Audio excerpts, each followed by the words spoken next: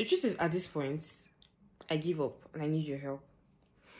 I don't know, do you have fathers that say things like, I want you to keep yourself, you know, tomorrow, if I'm the in-law to the president of France, it won't be a bad idea. Tomorrow, if I'm the in-law to the president of one country, it won't be a bad idea. Just keep yourself. Just keep yourself. Like, Daddy, where will these people see me from?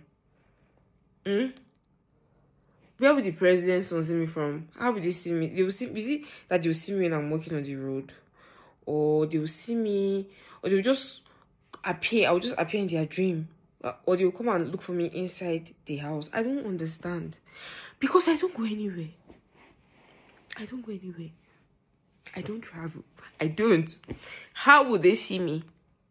So I don't know how I want to make my father's wish, or because this, I don't know. Are you put under this kind of pressure too? Because I'm tired. I'm tired of hearing this thing. I am tired. You're the same person that set the rule that said 6 to 7 p.m. be inside. That's what you said. Now you want the president to. What if it's by 9, 10, 11, 12, 1 a.m., 2 a.m. president's son comes out? So if people should just advise me, how would I meet, like, I don't know. Oh God. I don't know.